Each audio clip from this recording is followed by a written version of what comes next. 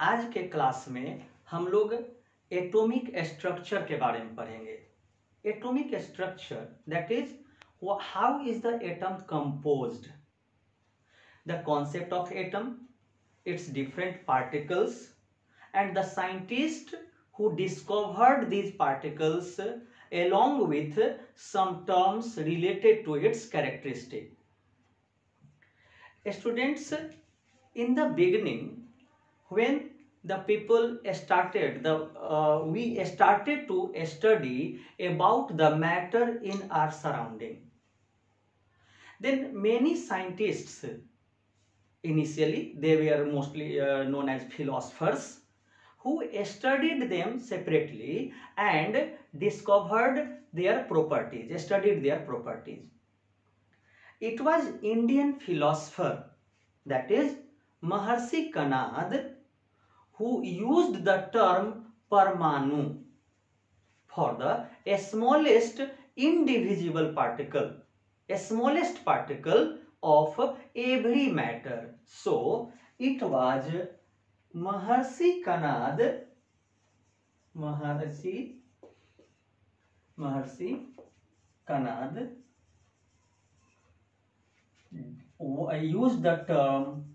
used or coined the term Parmanu, which is now known as atom.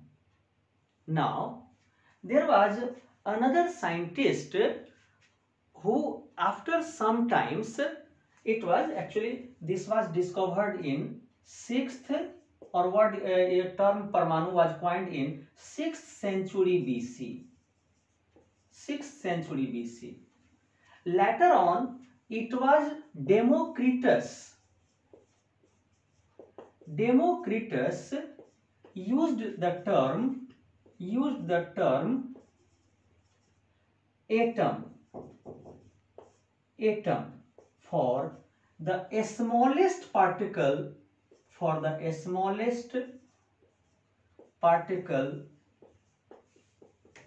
of matter.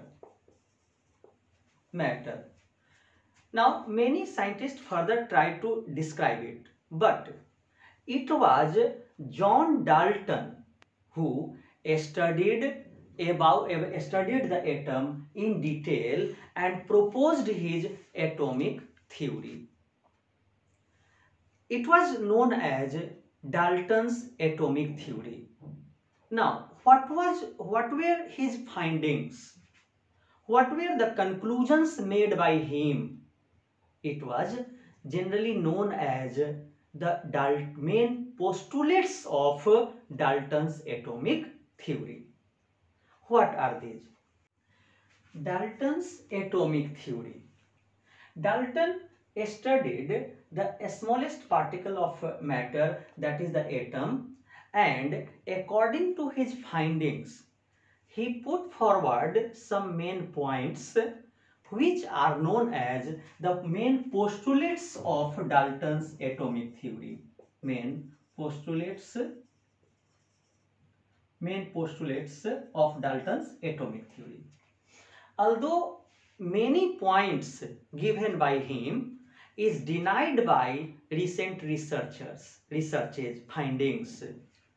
So you will write here the main postulates, and again as a second point I will discuss here that how is it denied by recent researches or modern findings, modern atomic theory.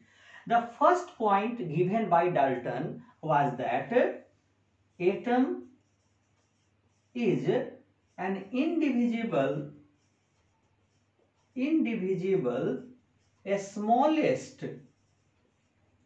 smallest particle of every matter. This was the first point. But according to modern research, like it says that is, what was the modern finding? Then discovery of electrons, protons and neutron indicates that atom is divisible. Atom can be divided. Now, students, if you are asked, the question is asked, what are the main postulates of Dalton's atomic theory? Then you will not need to write this point. You will have to write only this first point, because this point is given only to explain the property according to points according to modern atomic theory. Now, second, atom is an integral part of every element.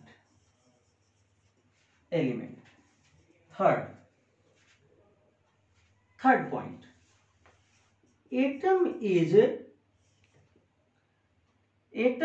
can neither be created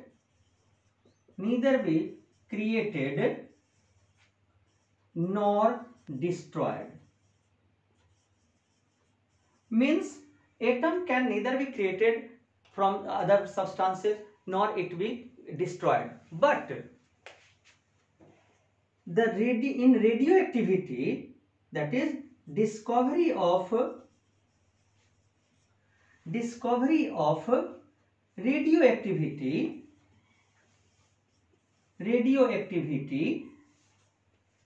shows that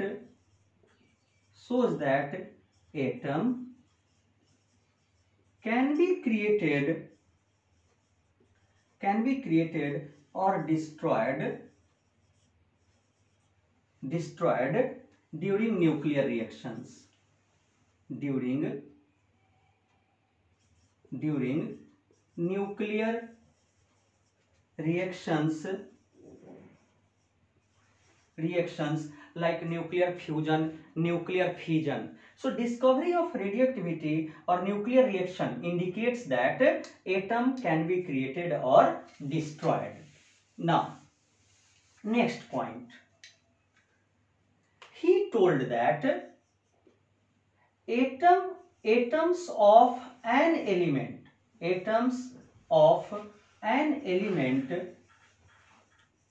are similar in all respect. That is, now he told that all atoms of an element are similar. Like suppose carbon is an element. Then all atoms of carbon element will be similar in every aspect, all respect. But the discovery of isotopes shows that atoms of same element have different mass numbers.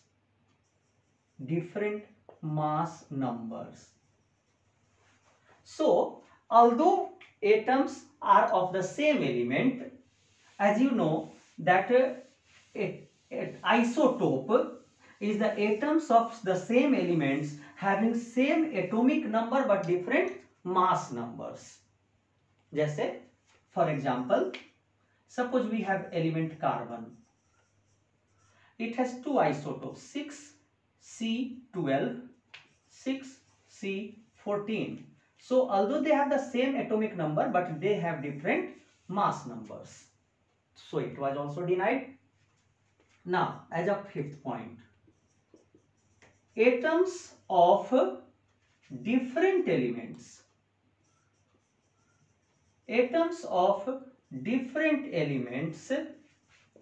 are different in all respect.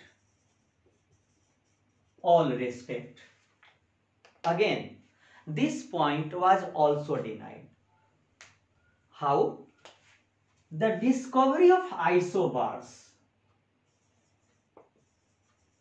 discovery of isobars shows that atoms of different elements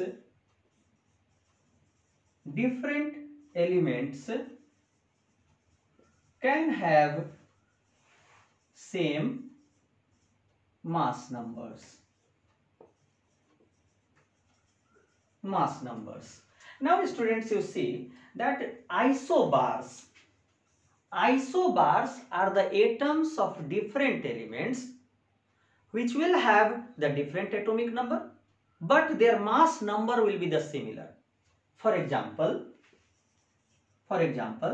if suppose we have this carbon isotope and this is nitrogen isotopes. So these are the atoms of two different elements, carbon and nitrogen. They have their characteristic atomic numbers, but their mass number is the same. So although these are the atoms of different elements, but they have one similarity. So this point was also denied. Next point. Atoms of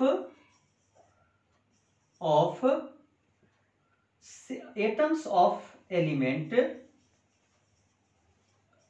combine to form molecule of an element. Of the element. Example: O2, N2, Cl2 and so on.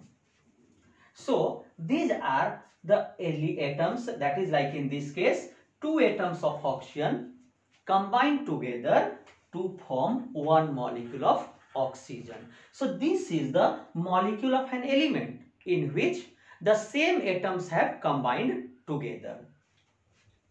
Next point, next postulates. Atoms of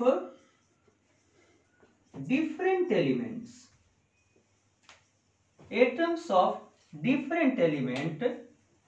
combine in simple and fixed ratio. Not only simple ratio, simple fixed ratio to form molecule of compound.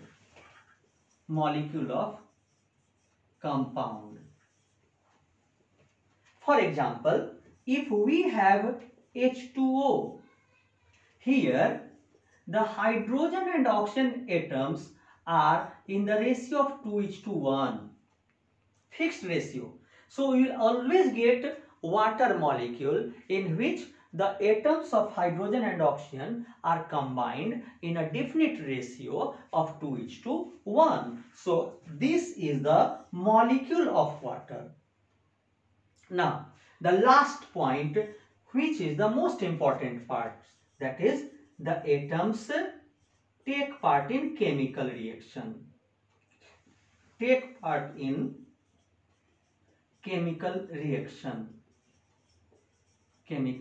reactions. So students, these 3 points are still working, that is are still accepted, but the first 5 points which we have discussed here are denied in modern atomic theory. So these are the different postulates of Dalton's atomic theory. So again, student, remember, just we have written like this for these first 5 points. If you are asked to write the main postulates of Dalton's atomic theory, then you need not require to write these things. You are required to write only main point. Clear, students? So this was the beginning about the study of atom, how is the matter formed of, and later on again more studied were performed by different other scientists. Further, it was studied that an atom consists of some charged particles. That is, inside the atom there are some charged particles. The charged nature of its particle was studied according to the static electricity. When static electricity was discovered, then it was shown that when two suitable materials are rubbed together, then they get charged. They acquire attractive property, like when a plastic comb is rubbed against the dry hair or any suitable material, then it will be able to attract the bits of paper, means it acquires attractive property. Now, then it was studied that current electricity, the charge is carried by some particles moving from one atom to the another atom. Later on, scientists studied all these things, like there were three main particles which are called fundamental particles of atom. Fundamental particles of atom. Fundamental particles, or that is the basic particles present in an atom. These particles were electron,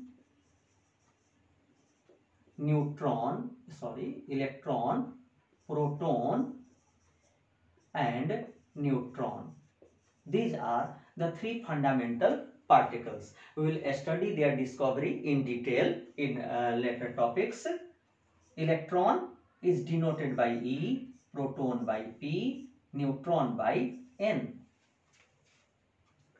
These particles were discovered by electron was discovered by J.J. Thomson. J.J. Thomson. Proton was discovered by E. Goldstein. And neutron was discovered by James Chadwick.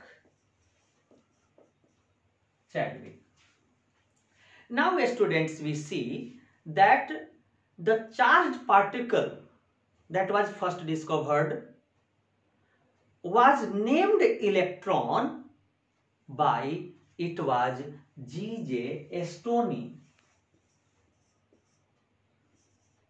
Electron term was used by G.J. Stoney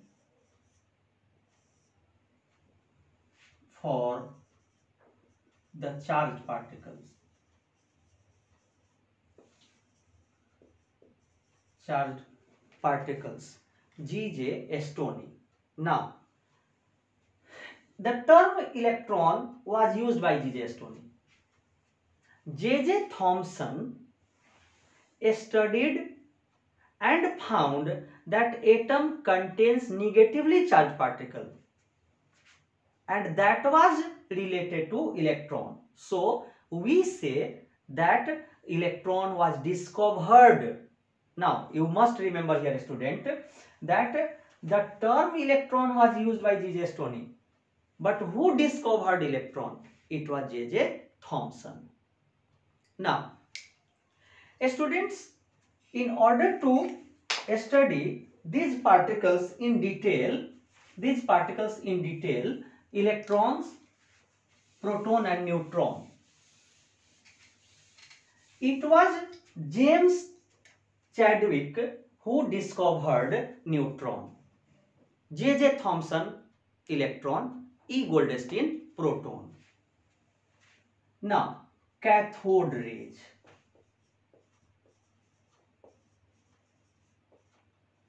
cathode rays and discovery of electron. Discovery of electron. It was William Crookes who produced cathode ray, who discovered cathode ray, and J.J. Thomson studied the properties of cathode rays and found that cathode rays contains negatively charged particle that was named as electron. So William Crookes discovered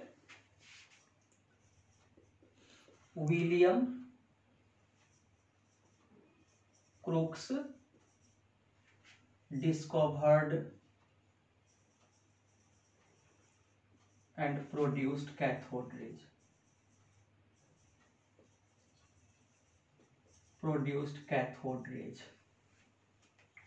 J.J. Thomson studied the characteristic or property of cathode rays. Now, how is it discovered? William Crookes made a discharge tube. Discharge tube, it is a glass tube in which two electric plates, that is cathode and anode terminals, were placed, which were connected with the battery. Now when very high voltage, current at very high voltage was passed through the tube containing gas at very low pressure, then it was seen that some rays were traveling from cathode towards the anode. Since these rays were traveling from cathode towards the anode, hence they were named as cathode rays. So now you see, that is what was the diagram for cathode ray tube. Now it is the glass tube called discharge tube. Now here tube is connected. Now there was two plates. Here high current was provided. This is called induction coil. Induction coil is an apparatus or device which is used in place of transformer, which is used to increase the voltage. Now suppose it was connected, this plate was connected to the negative terminal of the battery and this was connected through positive terminal of battery. So this negative was called cathode and positive was known as anode. Now the voltage was about 10,000 volt. So current was applied, passed at 10,000 volt with the help of induction coil. Actually, what is induction coil? Just I have discussed. It works, or it is similar to transformer, which is used to increase the voltage because supply voltage is low, but we need high voltage. So this device increases the voltage according to our requirement. Now here the gas was produced, a gas was present in it at 0.01 mmHg pressure. Gas was at this pressure and this is to vacuum pump. Vacuum pump. Now what is it? What is the role of vacuum pump? Actually, now you can remember here, you can learn here that initially when the current was passed, nothing was visible in this tube. But when the vacuum pump was started to suck out, to withdraw the gas from the discharge tube, gradually the pressure decreased. And when the pressure in the tube reached to this level, then it was seen that some rays were traveling from cathode towards the anode. Now these rays were known as cathode rays. So cathode ray यानी we can say here that is when electric current was passed at 10,000 volt through discharge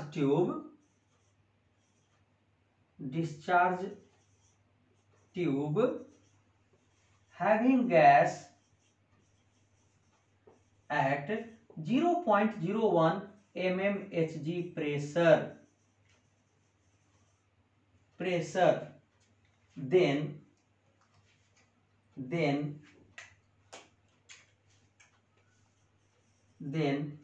some rays were seen to be traveling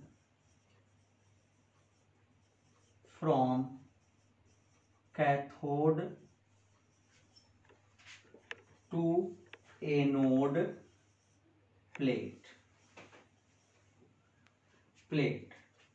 They were known as cathode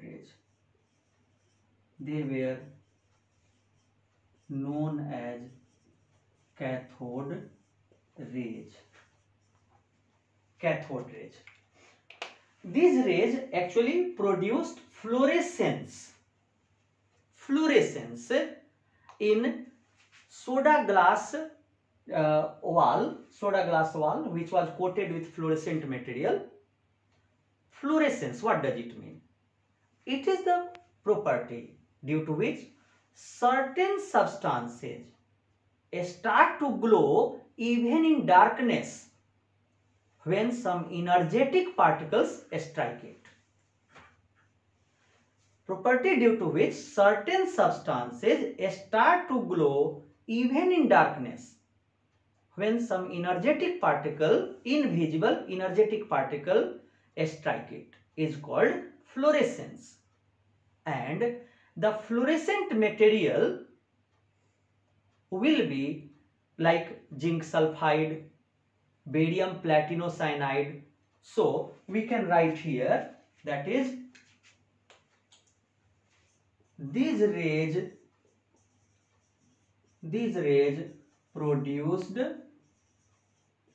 fluorescence in fluorescent materials. Fluorescence in soda glass.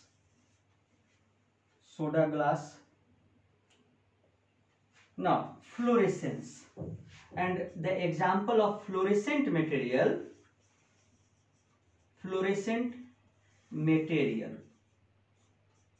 that is zinc sulfide. This is the example.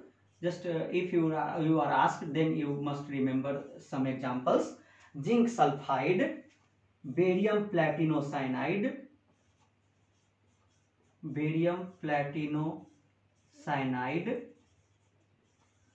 etc.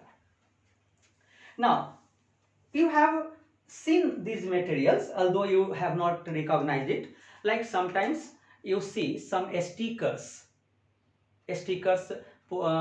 putting on the ceilings such that in darkness during the night they start to glow.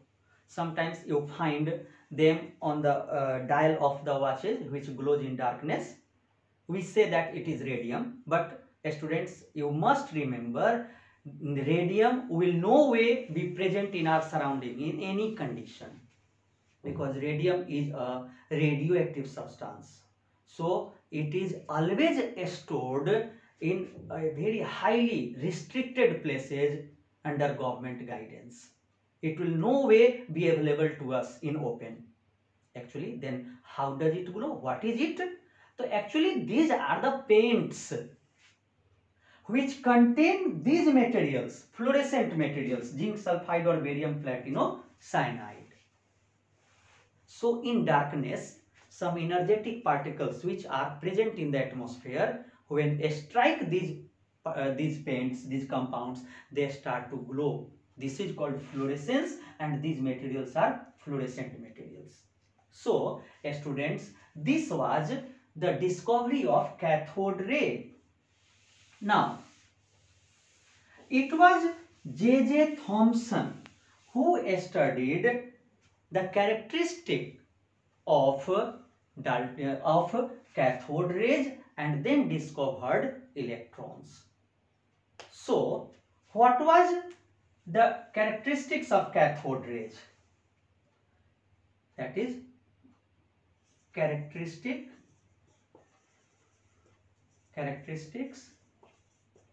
of cathode rays.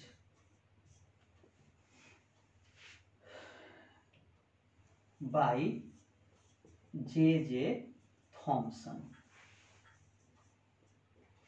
J.J. Thomson. It was J.J. Thomson who studied the characteristics of cathode rays. Now, the main points of or characteristics of cathode rays are, that is, they consist of negatively charged particles.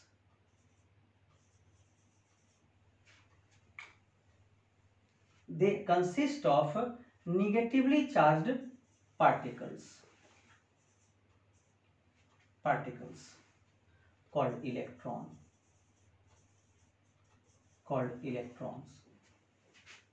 Next, when some electric field was applied, electric field, that is the positive and negative plates, were placed near the cathode ray tube. Like suppose on one side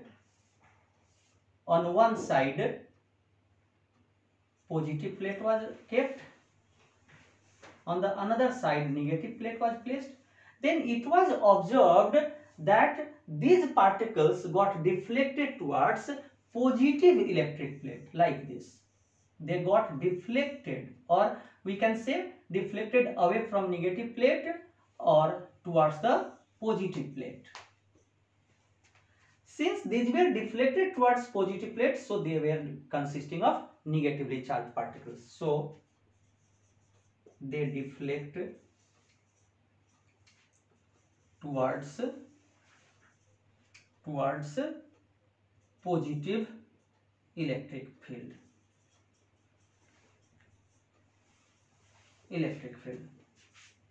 Next, they have kinetic energy, that is, they produce motion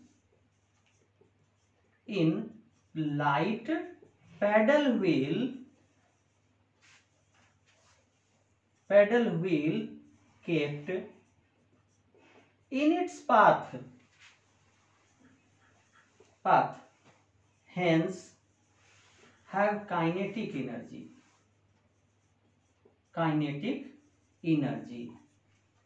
Now, like you see, this time for this experiment, he placed light paddle wheel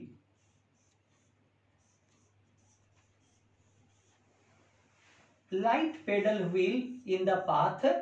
Then the cathode rays started to rotate it. That is, it had kinetic energy. It means that it will have mass. Now, next point. Then it was observed that if we place any opaque substance in its path, then it casts shadow behind that object. That is, it casts shadow of an opaque substance,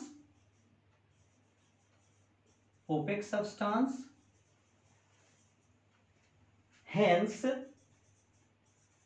travel in a straight line. travel in a straight line. Now, so we see that the cathode ray, suppose for this one, suppose he placed opaque substance like this in the path, then shadow was formed on the opposite end here because it was obstructed, hence the shadow was formed. So this indicates that cathode ray travel in a straight line. Next point we see, a student, that electrons produced by using different gases were similar irrespective of the gas used, and they have definite charge to mass ratio.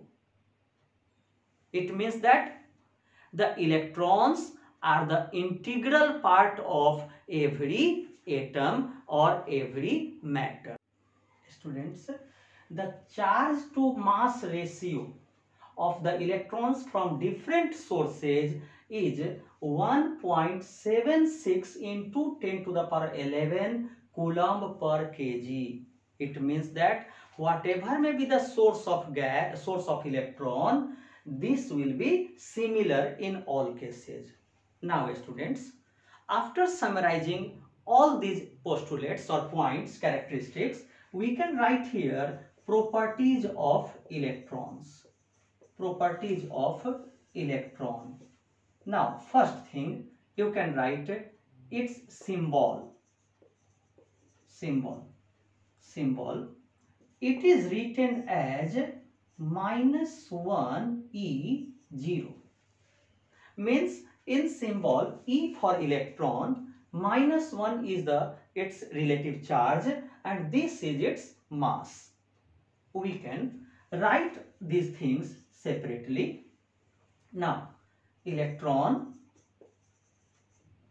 is the part of atoms of every element.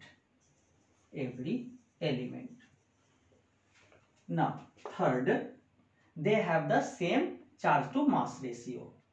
Electrons from different sources have same charge to mass ratio. Next, if you write its charge, we can write the charge in two ways. One is the relative charge, another is the absolute charge. So, the charge can be written in two parts, that is the relative charge. Relative charge of electron is taken as -1. We can directly write -1 or it is also written as ESU. That is electrostatic unit. It is the term is used for representing the relative charge, or we can directly write -1. Second is absolute charge, which is measured absolute charge. This is -1.602 into 10 to the power -19 coulomb. This is a charge on electron. Similarly, we will write another thing about its mass. Now, electron is very light particle. It has very small mass. So, in general, we write that it has 0 mass. But here, again, similar to this one, we can write here relative mass. It is 1/1837 part of mass of hydrogen atom, mass of H atom, generally taken as 0, because this is the very small measurement, very small value. And next, absolute mass. It is 9.108 into 10 to the power minus 31 kg. Very, very small. If you write it in gram, it will be minus 28 gram. So it is very small particle. It is about 10,000 times lighter than the mass of proton. And finally, the last one is, that is the size of electron. Size. It is in the order of, it is about 1 into 10 to the power minus 15 meter. So it is very small in size, very small particle.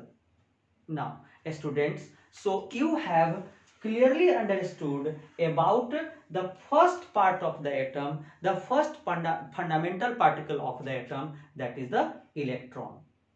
In next part, we will study the discovery of proton, neutron, and some terms related to the atom. Now, this is all about this first part. Students, if you have understood this topic, now you have get benefited, then you must like, share and subscribe our channel, as well as you must press bell icon to get or receive the latest videos uploaded by us.